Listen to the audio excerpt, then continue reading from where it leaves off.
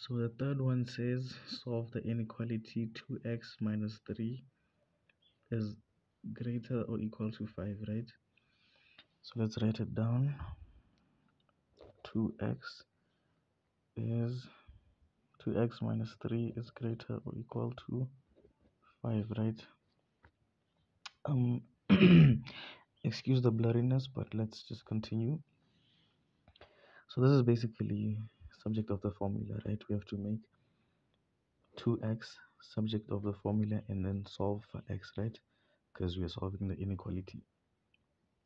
So what we're going to do is we're going to take the 3 this side of the inequality and then divide by 2, right? So what we do is when we take the 3 this side, it's going to be positive because we are adding in this side and then adding in this side. It's going to cancel this. They're going to cancel each other this side, and then we're going to add it on that side. So it's going to be 2x is greater or equal to 5 plus 3, which is 8, right? So we are then going to divide by 2 both sides.